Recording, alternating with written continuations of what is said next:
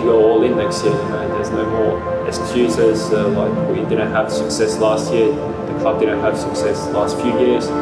So I think next year, no, it needs to be big for us.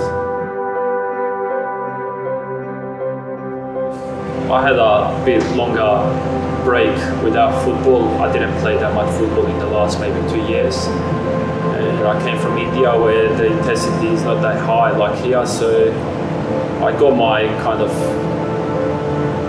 foot on the ground in the last couple of weeks in the last season, but I decided not to have a break, to be honest. I wanted to work on my body to get in the best possible shape for the first day of pre-season. So yeah, I think I'll have enough time to have holidays after the career. Your career is short, so you want to take the most out of it. Yeah, it's always hard. I mean, because of injury, I skipped the last 2 games. One of them were not that important, but the second one was pretty important, especially for the next year, for the Australian Cup. It was hard to watch them in the stands and not being able to help. And it's always hard to be injured. There's never a good time to get injured, but I think as you get older, you more mature and you know how to handle it better. So yeah, I saw it as a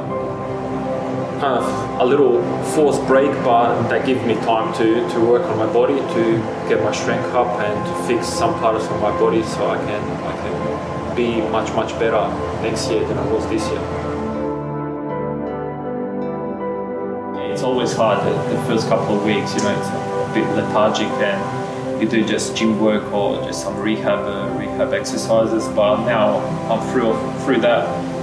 I'm already on the field, you know, doing a lot of running, and now we're introducing some ball work, so I'm well on track. I feel much better, much stronger, and yeah, I'm pretty close to be fully fit, which is exciting, and I have a few more weeks until the pre-season starts, so I'm really happy where I am right now.